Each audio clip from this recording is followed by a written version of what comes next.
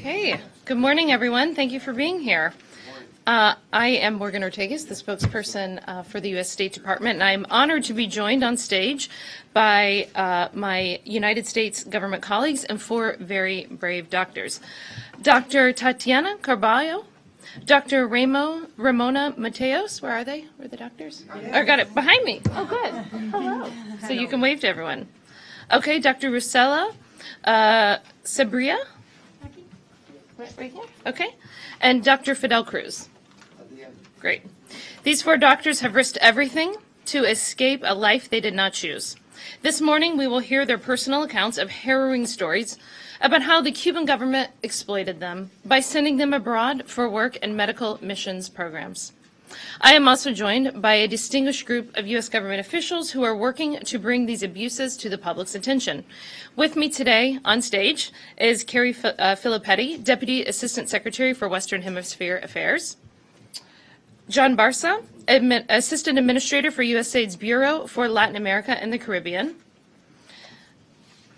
great. Ambassador Carlos Trujillo, U.S. Permanent Representative to the Organization of American States, and John C. Richmond, U.S. Ambassador at Large to monitor and combat trafficking in persons. In the audience, we have Robert Destro, Assistant Secretary for the State Department, Bureau of Democracy, Rights, and Labor, right here, and my longtime friend, Roger Carsons, Deputy Assistant Secretary of State for the Bureau of Democracy, Rights, and Labor. Unfortunately, unable to join us today, but watching from U.S. Embassy Havana are Cuban independent journalists, many of whom the Castro regime forbids from traveling outside of Cuba. We welcome you. Today, the officials with me on the dais will call for action to stop the abuses that exist in Cuba's medical missions programs. Des Filippetti has been following this story closely and initiated today's briefing. We'll start with her.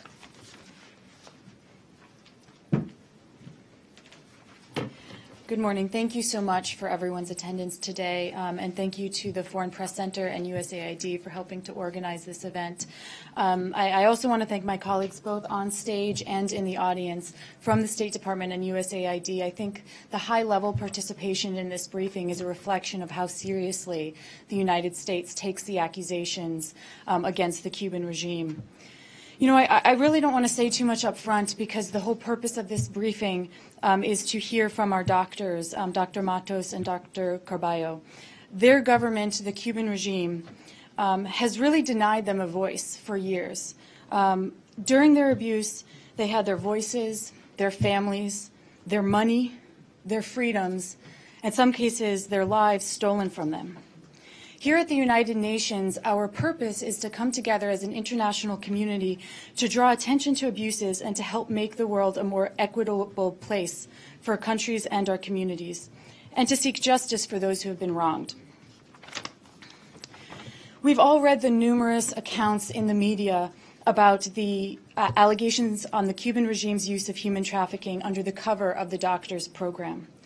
But a few months ago, I had the opportunity to meet with these two doctors, to hear their stories up front, and their brave testimonies and those of hundreds of others that we have spoken to paint a picture of a program that is not intended to provide support to countries in need, but rather as a manipulative corruption scheme intended to boost revenue for the Cuban regime, all under the guise of humanitarian assistance.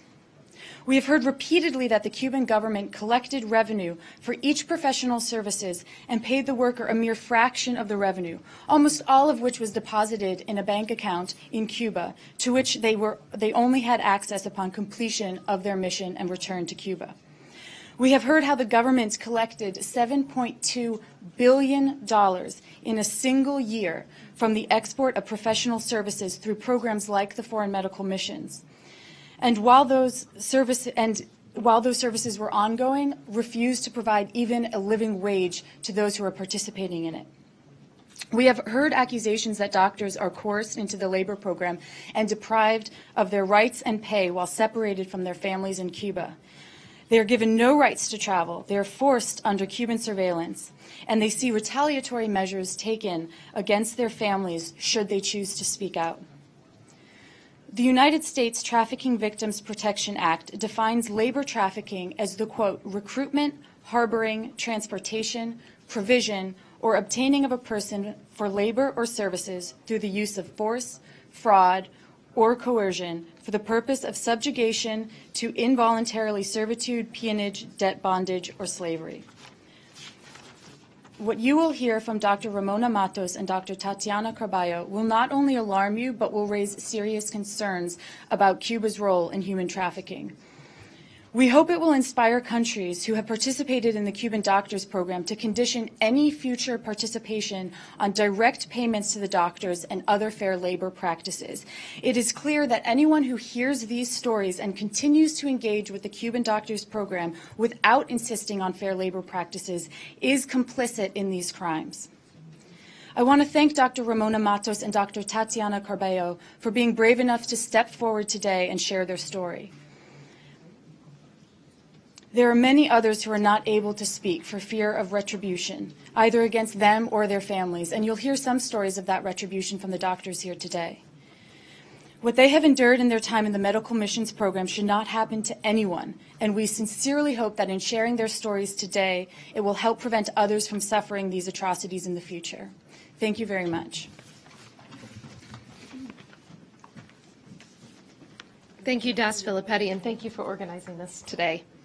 Now we're going to hear from Dr. Tatiana Carballo, who worked in Cuba's medical missions program in Venezuela for 7 years and in Brazil. She left the program in Brazil, putting herself and her family at risk. Dr. Carballo, would you please step to the lectern and share your story about being recruited into the Brazil program, and then please describe your time in Venezuela.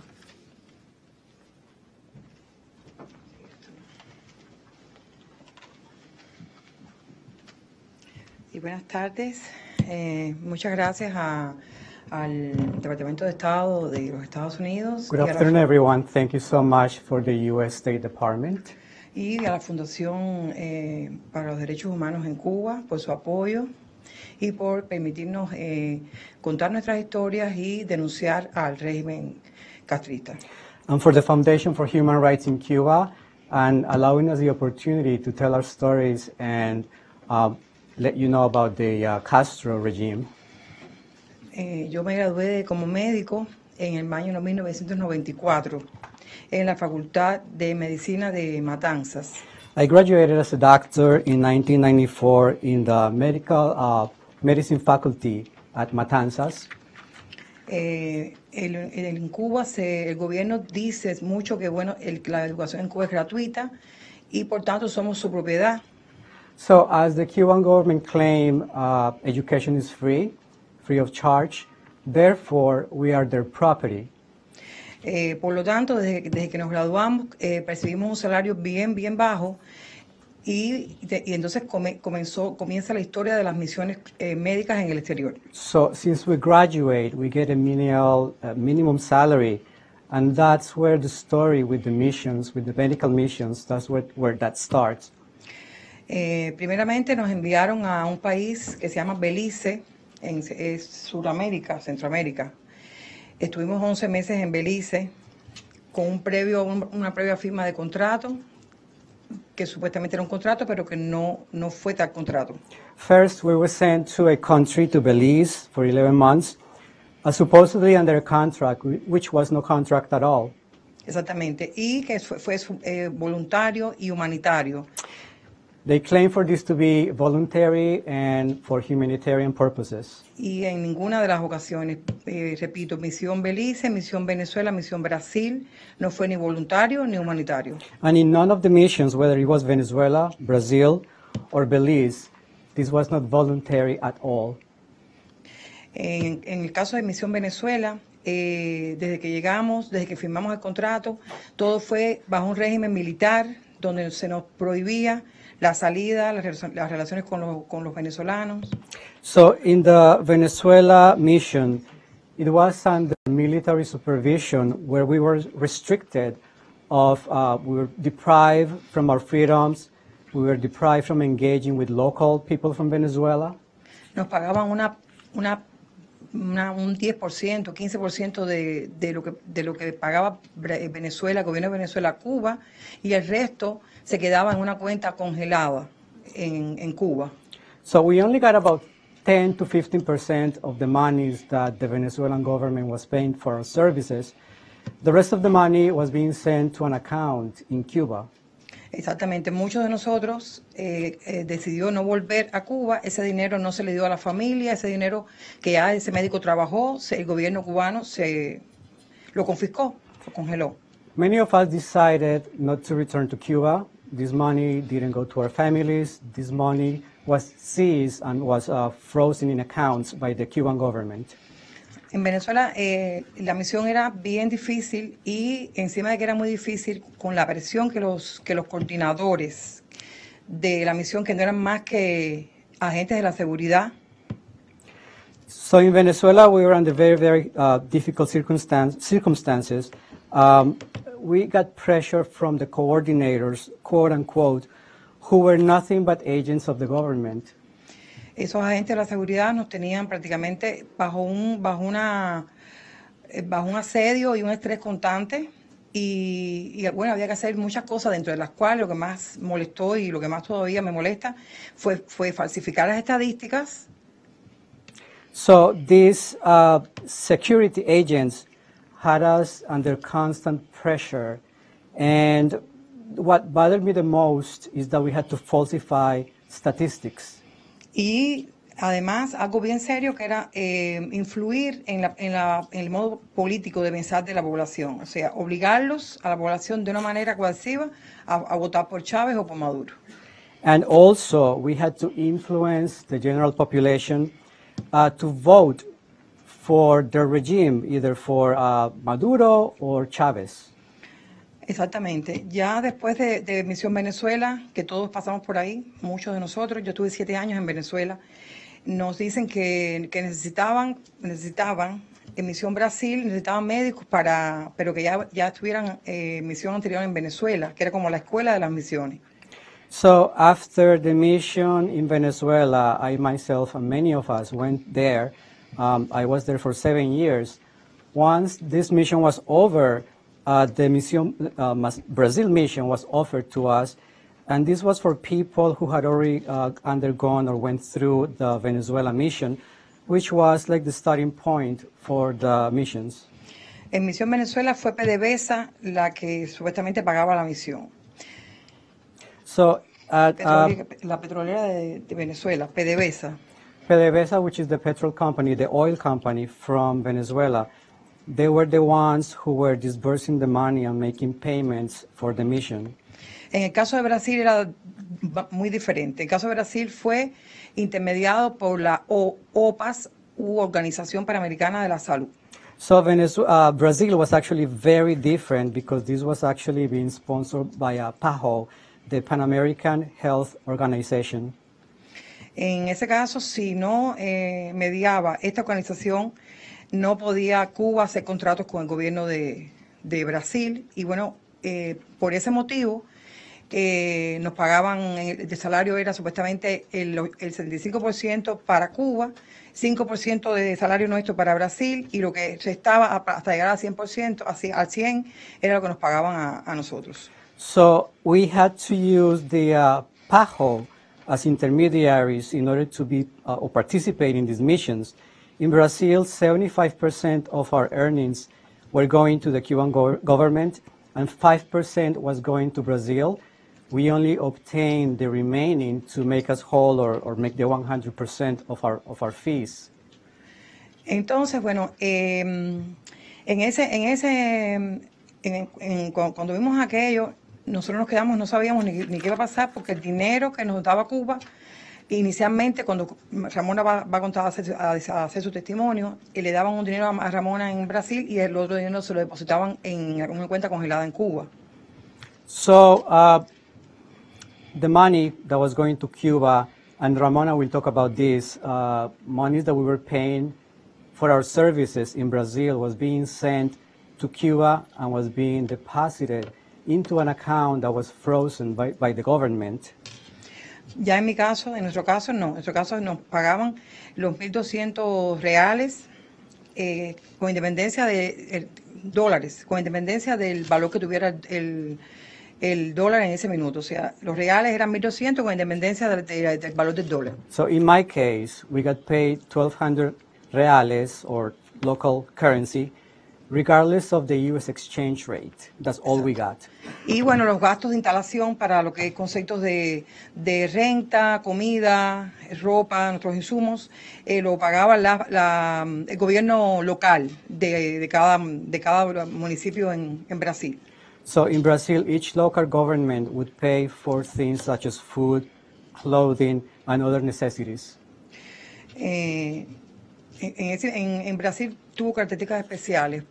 Brasil permitió la familia, o sea, esposo, esposa y hijos menores de So cualquier edad. in Brazil, they have special conditions where they actually allowed husband and wife and their children, their family unit.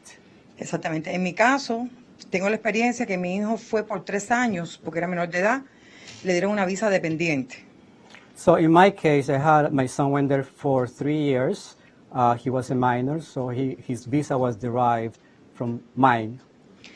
Pero el gobierno de Cuba, el primer año que mi hijo estuvo en Cuba, en 2016, cuando regresé de vacaciones, me obligó a firmar una hoja que ellos decían contrato. So when I went back to Cuba in 2016, I was forced by the government to sign a piece of paper, which they called a contract. Que decía que mi hijo tenía que volver para Cuba cada 3 meses por disposición del gobierno cubano. No podía estar en Brasil 3 años. Stating that according to the Cuban conditions, my son had to return to Cuba every 3 months. He was not allowed to stay outside the country for 3 years. Lo cual era imposible porque el pasaje de Brasil-Cuba es muy caro y todo eso era costeado por nosotros. And that was impossible because the airfare from Cuba to Brazil is super expensive, and we had to pay out of pocket. Entonces yo decidí pues dejarlo en Brasil con perfil bajo, prácticamente escondido en casa, con el asedio de los agentes de la seguridad del Estado que se llamaban coordinadores. So I decided to leave him in Brazil, basically hiding at home under the pressure of the so-called coordinators. Me cansé de la esclavitud, me cansé de estar asediada, me cansé de que me controlaran, me cansé de que me quitaran el pasaporte. I was tired of being subjected to all the abuse, feeling like a slave. They withheld my passport. I got tired of all the pressure that they were putting on us. Me cansé de mentir y bueno, decidí felizmente acogerme al Cuban Medical Parole y por eso estoy en este minuto, gracias a ustedes, contándole mi historia lo más escueto posible. I was exhausted and tired of lying, so I decided to join the Cuban parole visas, and that's why I'm here telling you my story. Entonces ya tienen. Muchas gracias. That's it. Thank you so much.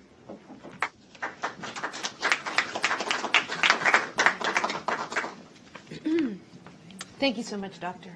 Wonderful. Dr. Ramona Matos worked in Cuba's medical missions programs, in Bolivia, and in Brazil. Dr. Matos, will you please share your story about your pay and restrictions? Then you can tell us about your escape and what happened to your family.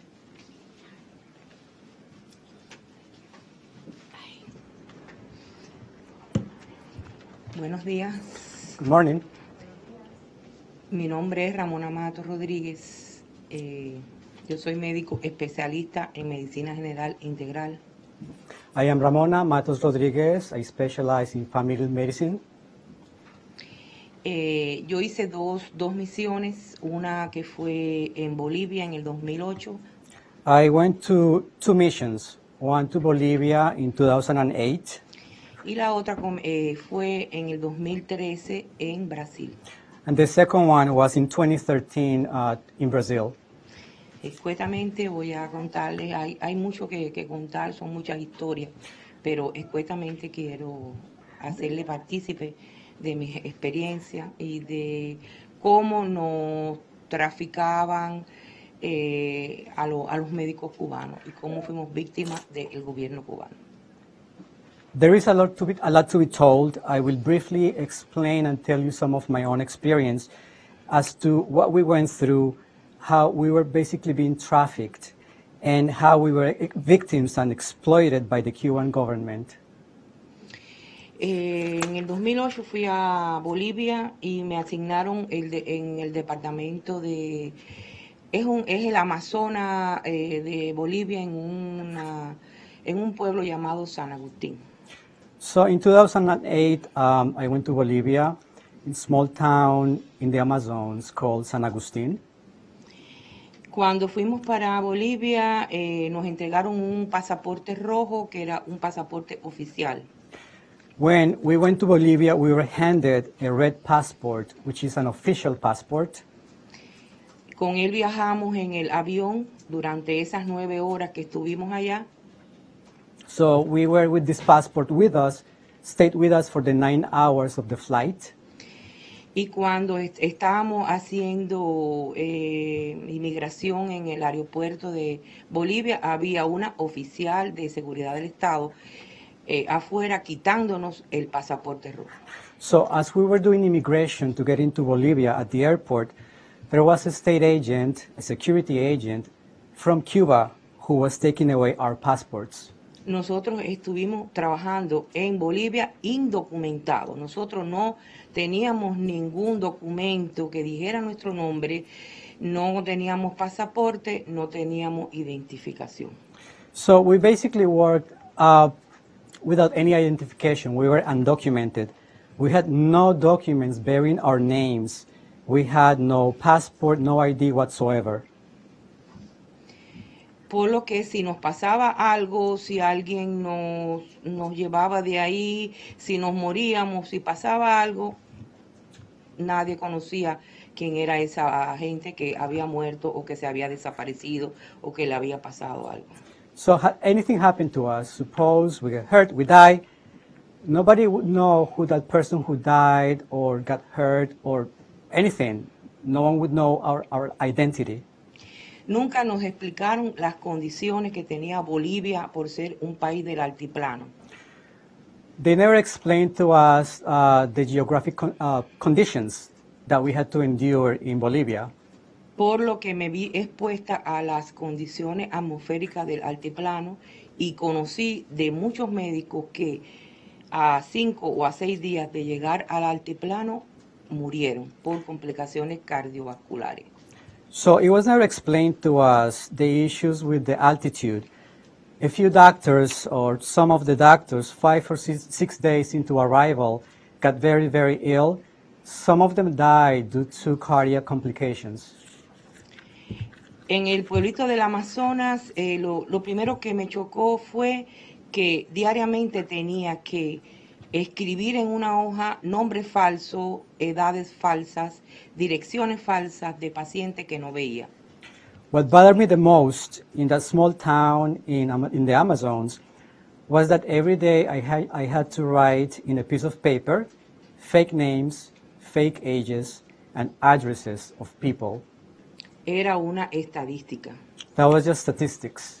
porque eso era lo que nos obligaban los agentes, que eran quienes nos seguían, quienes nos controlaban, era lo que teníamos que poner. Si no lo poníamos, teníamos que irnos para Cuba sin nuestro salario allí, perdíamos el dinero que se nos guardaba en el banco, claro, y comisión rota, eso significaba que tú no ibas a ser nadie más en Cuba. Así mismo nos lo decían.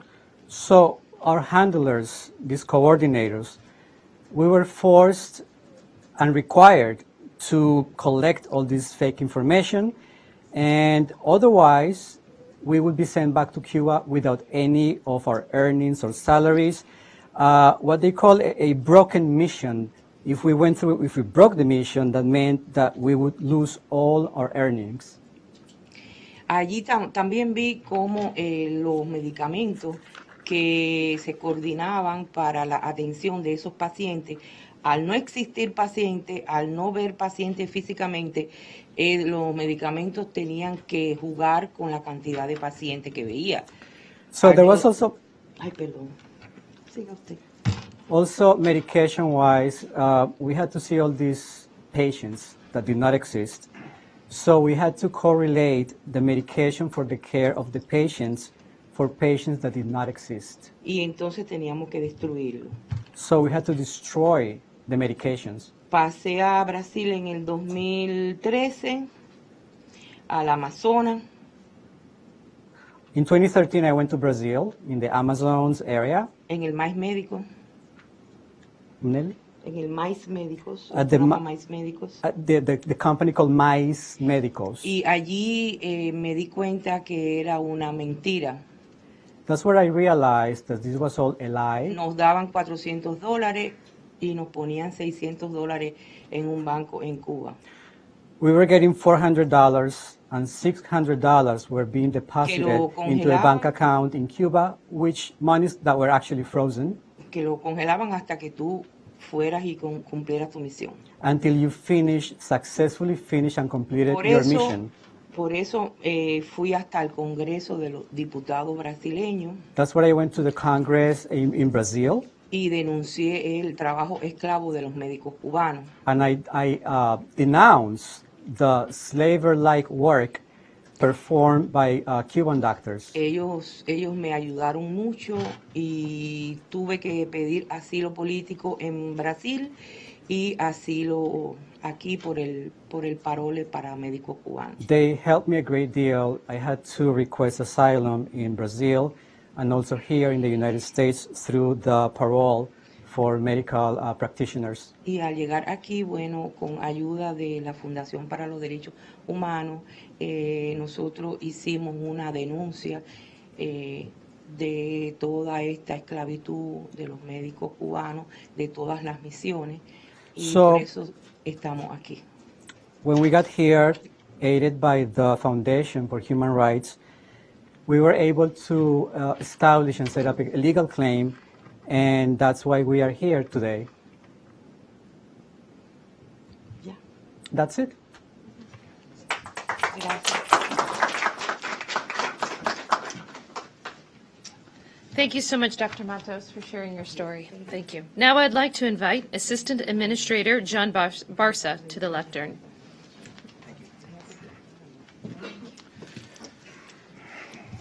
Thank you for the opportunity to be here today. The disturbing accounts that we've heard from Dr. Carballo and Dr. Matos is really just the tip of the iceberg. Like Das Filippetti, I've had the opportunity to sit down with both of them and engage in conversation.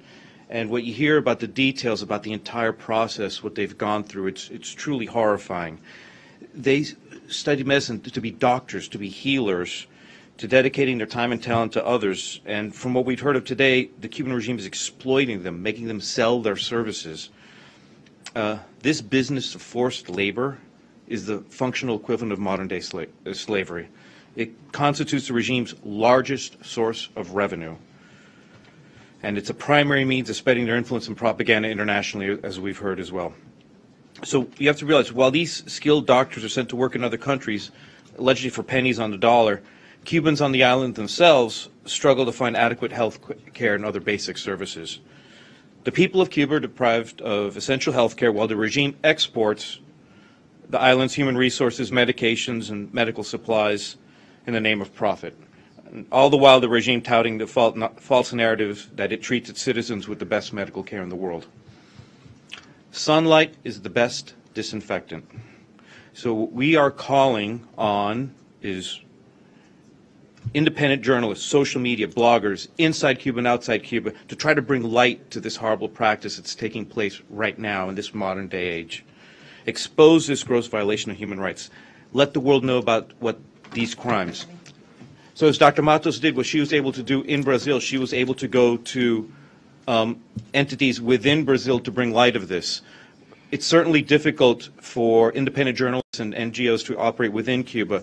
What we have right now is, with this practice of human trafficking, it's taking place in foreign countries where NGOs, human rights activists, journalists have more access and more ability to expose this. So we are calling on, again, journalists, activists, civil society organizations to bring light to this in these countries wherever it takes place.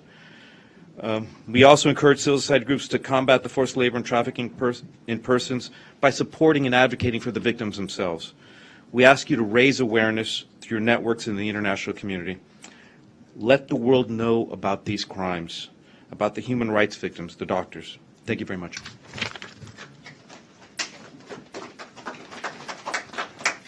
Thank you, Assistant Administrator Barca. Ambassador Trujillo, we welcome your remarks. Thank you, and good morning. It's an honor to be here, and I would like to congratulate the courageous doctors who have taken the time to be here. Listening to their story definitely inspires all of us. I think it's important today to draw attention for not only here in the United States, but also for the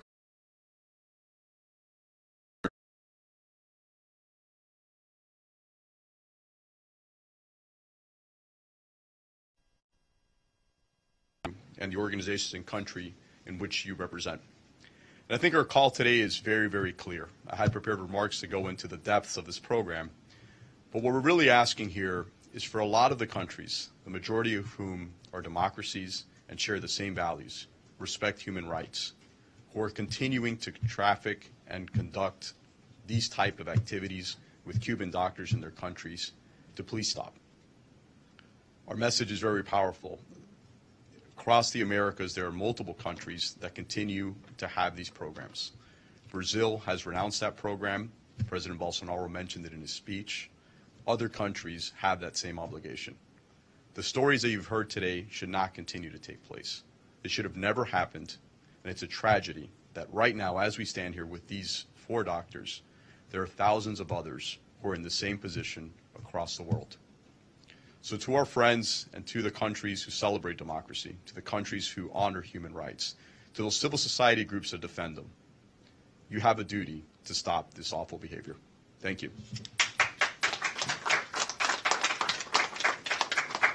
That was very moving. Thank you, Ambassador. I would now like to invite Ambassador John Richmond to the lectern.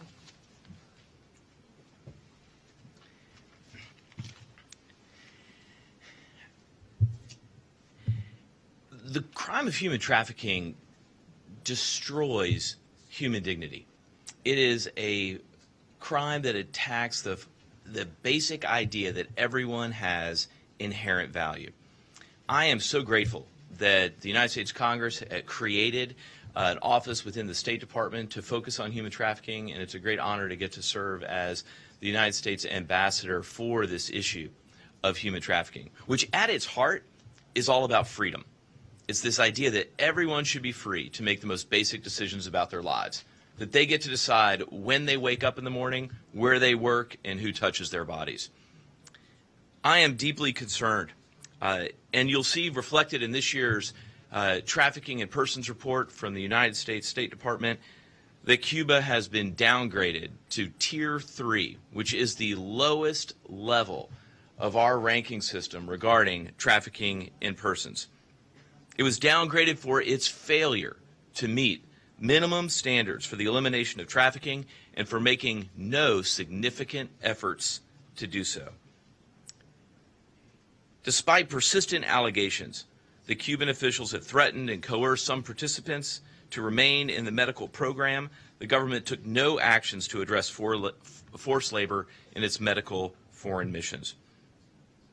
In fact, the United States State Department has documented indicators of human trafficking in Cuba's overseas medical missions each year since 2010, including in this year's Trafficking in Persons report.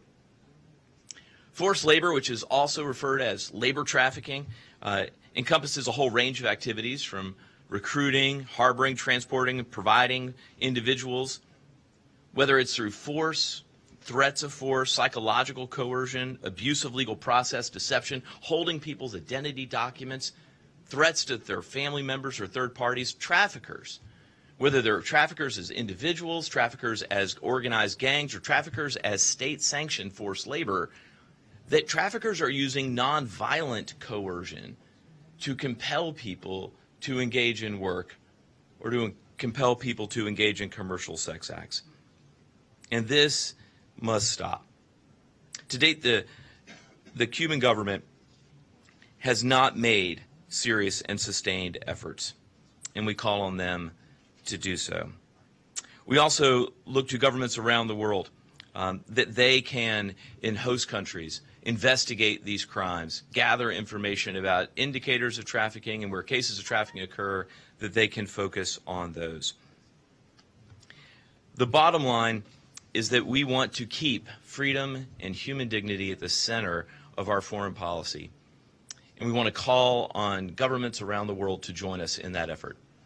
I'm grateful for the courage of the physicians that spoke here today, grateful for their voice, their willingness to share their stories. It's an honor to be here with them today. Thank you. So we're now going to go into our Q&A portion. We're going to be able to take a few questions, but I'm going to take the liberty of actually asking the first question. So to Dr. Matos, when you were in Bolivia, how did you manage the medicines and the patient lists, and what instructions were you given about record keeping?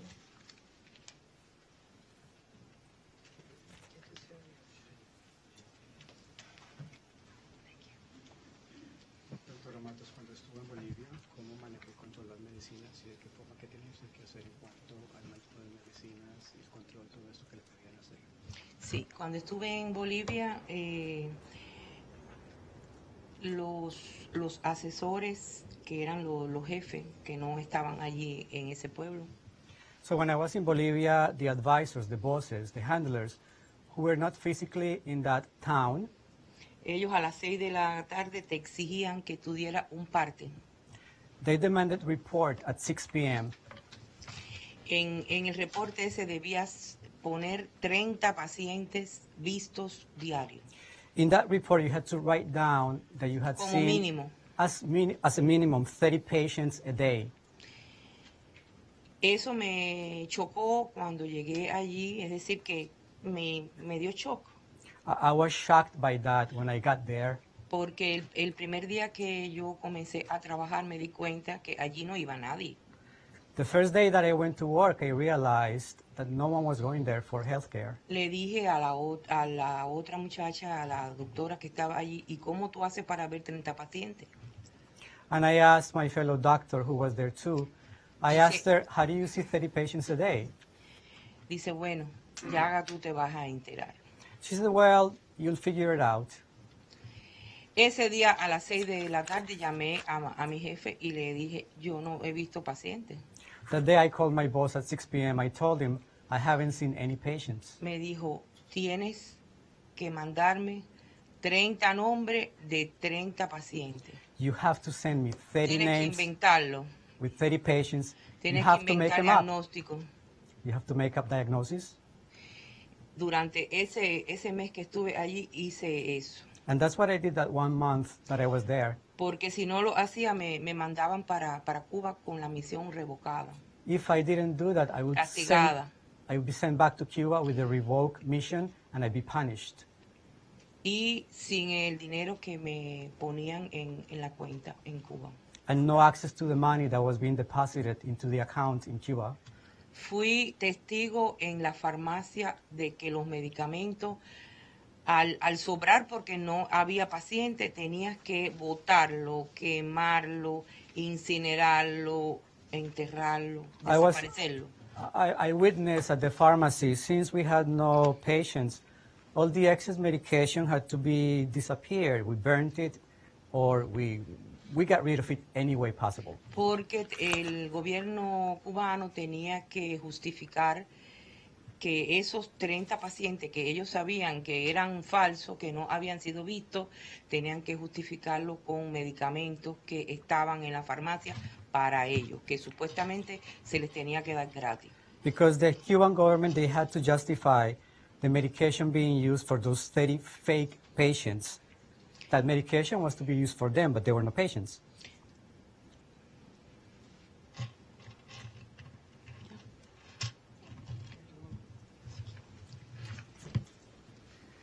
So these stories are just so incredibly brave. I've been really honored to be here today.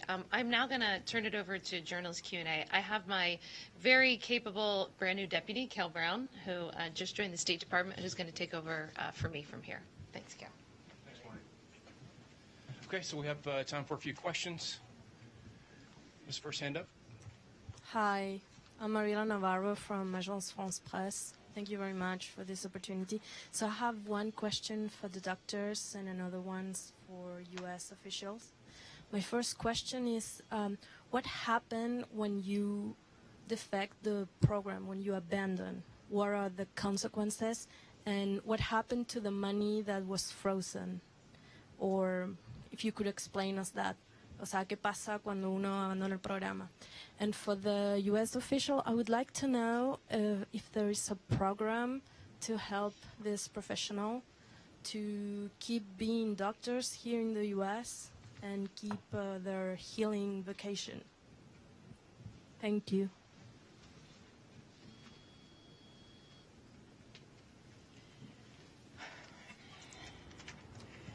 Bueno, la primera pregunta fue ¿qué pasaba con el dinero? So the first question was what happened with the money? ¿Cuál es la primera pregunta? No. Sí, ¿qué pasa con el dinero y en general cuáles son las consecuencias de abandonar el programa? Okay. En todas las misiones, el gobierno cubano pagaba una pequeña parte del dinero en el país donde estábamos y la otra parte del dinero la congelaban, una cuenta congelada del gobierno en Cuba. Si el médico que no quería regresar era voluntaria a la misión, pero si el médico no quería regresar voluntariamente, como supuestamente era la misión, ese dinero el gobierno no se lo daba a la familia, el dinero que tú habías trabajado, que habían pagado por ti ese país, se quedaba en Cuba. Ya tú no tenías derecho más a regresar a Cuba como no tienes derecho de regresar a Cuba. Todos nosotros estamos castigados por 8 años y fuimos médicos voluntarios. So the monies were not given to our families. They stayed in Cuba, frozen. Our earnings, part of that money, small amount, was given to us in the host country. The other money was going to Cuba. And for defecting or leaving the mission, we were penalized 8 years, even though we were so-called volunteers. Con respecto a lo que usted preguntó sobre si hay algún programa para ayudarnos a reinsertarnos es no. And your second question, if there's a program to help us get to be able to practice medicine in this country, the answer is no. La pregunta no era para usted. Okay.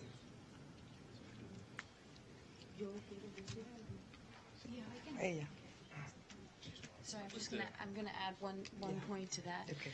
Yeah, so I mean the issue is a lot of the when the doctors flee these programs, as was described, a lot of them have had their papers stolen from them and so on. So we've had, throughout U.S. history, we've had a number of different programs to try to ensure that Cubans do have a place here in the United States. So we continue to have programs like the Cuban Adjustment Act and others to facilitate their travel here.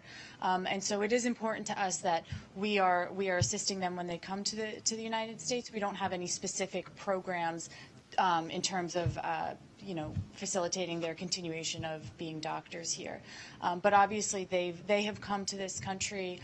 We're trying to make sure that we're drawing attention to the issue so that we can stop this practice so that they can actually serve as doctors in the countries where they'd like to serve as doctors as opposed to being trafficked wherever the Cuban government tells them to go. Thank you. Second question over here.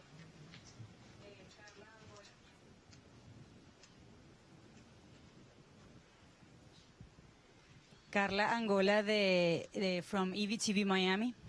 I want to know who of them were in Venezuela.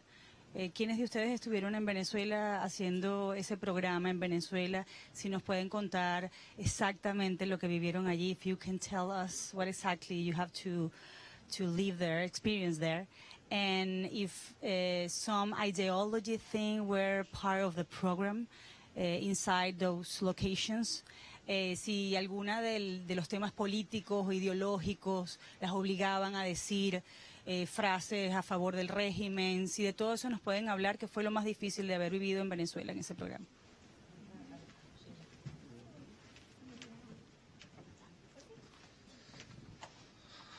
Buen día. Good morning. Mi nombre es Fidel Cruz, soy médico cubano, también estamos presentes en el tema de la demanda. I am Fidel Cruz. I am also a Cuban doctor who is part of this lawsuit.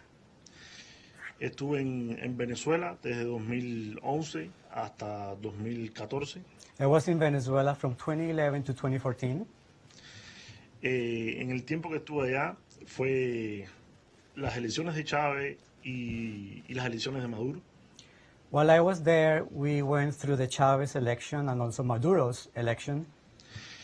Nos obligaban los representantes del gobierno en cada consulta que nosotros veíamos, en cada paciente que nosotros atendíamos, a hablarle del gobierno, a hablarle de las cosas buenas que tenía el gobierno de Maduro y influir en la mentalidad del pueblo para que votaran a favor de Maduro o de Chávez. So while I was there, we were influenced and forced by the so-called representatives, our Cuban government or the agents, to talk to each patient that we saw about the benefits and all the positive things of the Maduro regime and government and to influence their vote. Específicamente en las elecciones de Maduro me tocó salir a las calles a tocarle la puerta a las personas y incentivarlos a llevarlos a los colegios electorales para que votaran a favor de Maduro. Especially and specifically for the Maduro elections, I was on the streets, knocking door to door, encouraging people to go to vote, to go to the electoral polls and vote for Maduro. Cada uno de nosotros, de los médicos que estuvimos en Venezuela, teníamos que dar un reporte, una estadística a nuestros jefes de la seguridad del Estado sobre cuántos pacientes llevamos a los colegios electorales y si votaron o no por el oficialismo.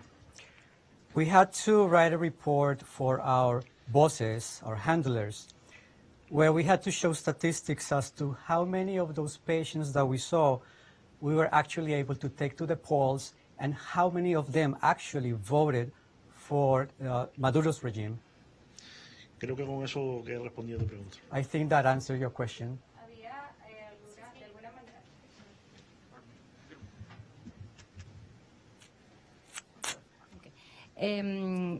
Quería saber, ¿los obligaban a chantajear a los pacientes de alguna manera a cambio de medicina o de atención? Es decir, te vamos a dar medicinas o te vamos a atender si votas por el régimen, por el gobierno de Maduro o de Chávez. Sí, eran cosas como, por ejemplo, te atendía y te decía, recuerda que estás aquí hoy, que estoy aquí atendiéndote a ti, gracias a Maduro, gracias a Chávez, que si ellos no están en el poder, nosotros no vamos a estar aquí, no vas a tener salud, el sistema de salud va a decaer. Eran cosas así. So the question was, did you get any incentives for your patients? Do you have to bribe them as to treatment for them or medications in exchange of their vote? Answer, yes, we had to incentivize them and remind them that it's thanks to the government and the Maduro regime that you are getting healthcare services, healthcare medicine, and so on. Another point. Thank you. Next question. Ellen Wolforth with the Thomson Reuters Foundation. Two-part question. One, could you elaborate a little bit, I guess, of the doctors on what legal claims you're seeking, from whom, that the lawsuit that I think Dr. Matos mentioned? And then for the U.S. officials, I'm just kind of curious, what countries are still sponsoring the Cuban medical missions, and what steps have been taken to ask them to stop? We could start with the second part of that.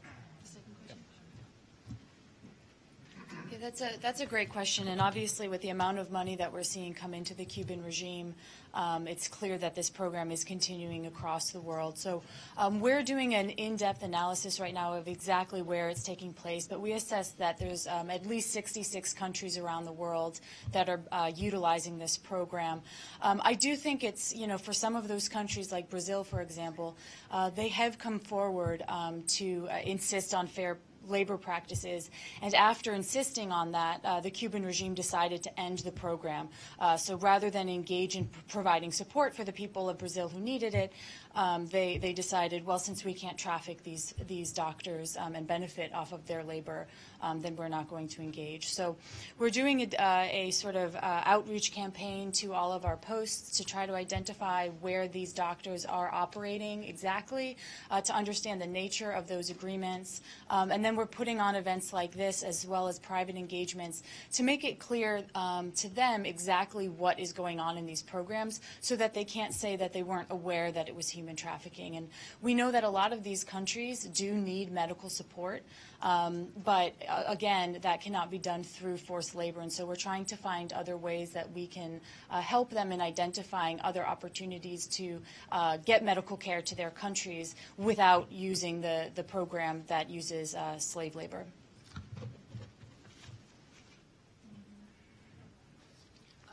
I'm Sam Dubbin. I'm the attorney for the 4 doctors in the federal lawsuit.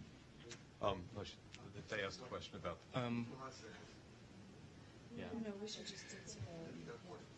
Yeah, we could answer that question shortly afterwards. All right. Next question. Buenos días, Carlos Alejandro Rodríguez para Cubanet.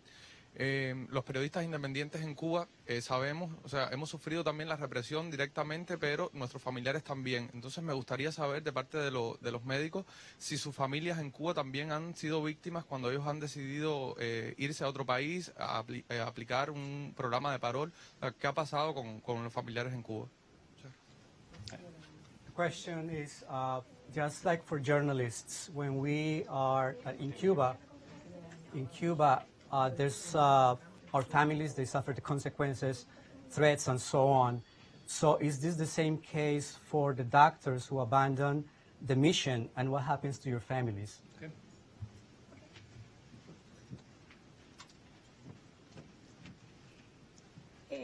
Buenos días, mi nombre es Rusela Rivero. También formo parte del grupo que estamos en esta demanda. Para contestar esa pregunta, sí, yo en lo particular estoy siendo víctima de eso. Tengo 2 hijos médicos, mi hijo mayor hace 5 años que está graduado y a partir de que yo deserté, o sea que abandoné el programa en Brasil, a mi hijo mágicamente le quitaron el trabajo de médico de consulta. Mi hijo está haciendo una labor de operario, o sea, fumigando, no sé si saben lo que es, fumigando las casas, acompañando a un grupo de técnicos que son los que deben hacer ese trabajo y él es como uno más de ese grupo. No le han designado una consulta más, no lo han puesto más nunca a interactuar como médico. Cuando él, y yo misma que él me dijo eso, pregunté, bueno, pero ¿qué pasó? ¿Qué explicación te dieron? Mami, no me dan ninguna explicación. Solamente le dijeron, tú sabes de qué se trata, tú sabes por lo que es. Acógete al plan o pide la baja. No puede pedir la baja porque de qué va a mantener su familia y de qué va a vivir él. Entonces, él está ahí tranquilo, pero siendo médico sin ser médico, solamente por ser hijo de Rusela. So my name is Rusela Rivero. I also form part of this lawsuit. And I myself, I am a victim of this persecution. I have 2 children. They're both doctors. My oldest son, he graduated. He became a doctor 5 years ago. And he basically lost his job. He's working now as an exterminator. He goes with extermination technicians from all over the place doing exterminating work. He's not allowed to have consults or see patients. And he asked me what happened, and I'm in shock, and I asked. And the only answer that he gets is that you know why this is happening, and you have to comply with the plan. And he can like withdraw himself from working, which he cannot because he needs to support himself. So it's a really dire and difficult situation that he's going through, just because he's my son. Y el segundo hijo se graduó ahora en agosto y también mágicamente a la hora de las ubicaciones le dijeron, tienes que irte para la parte rural, un municipio bien lejos de Santiago, Guamá. Y él dijo, pero ¿y por qué? Bueno, porque no hay ubicaciones en Santiago, en el municipio, que es de donde somos nosotros, Santiago de Cuba. Y entonces, bueno, él fue para allá. Allá está trabajando en un consultorio en plena Sierra Maestra y muchos compañeros de él de su mismo curso están trabajando en policlínicos, en áreas de salud en la ciudad. Entonces, él fue a ver porque él no lo habían ubicado donde él había pedido, que él había querido estar en la ciudad, y le dijeron que no, que eso era lo que le tocaba. Sencillamente, eso fue lo que te tocó. Y tienes que estar allí. So my second son, he graduated as a doctor in August of this year.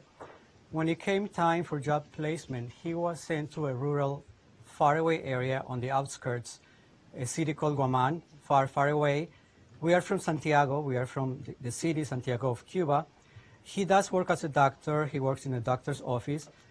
His fellow students, people who graduated with him, they actually got placed in the city in Cuba. When he asked why he couldn't get placement in the city, they told him, well, that's what you get, that's what you have to do, and that's the end of it, just take it. Es así, o sea, es como trabajan, no te dan una explicación, sencillamente tienes que hacerlo. That's the way they work, there's no explanations, you just have to do it. Okay, I think we have time for one more question. Sí, doctora, me gustaría hablar, que nos explicara un poco de los daños psicológicos que ustedes como médicos experimentaron y en términos de la salud mental, y se considera que esta coerción contra sus hijos es una manera de silenciarla a usted y una forma de abuso psicológico por parte del régimen cubano. Bueno, sin lugar a dudas es una manera. A veces me cuesta admitirlo, pero no por eso me van a callar. Question, Al contrario. do you think using your children bargaining chips is a way of the regime to silence you? Answer, absolutely. They are using me, my children, they're trying to silence me. It really breaks my heart, and it's hard for me to admit it, but there is no way that I am going to be silenced. Gracias. Thank you so much for your participation. Again, I want to thank Drs. Carballo, Matos, Sarabia, and Cruz for their unwavering courage and personal sacrifice in raising global awareness about the exploitation perpetrated by Castro's regime. Your stories are truly remarkable. And thank you, guest, for your participation. This concludes the event.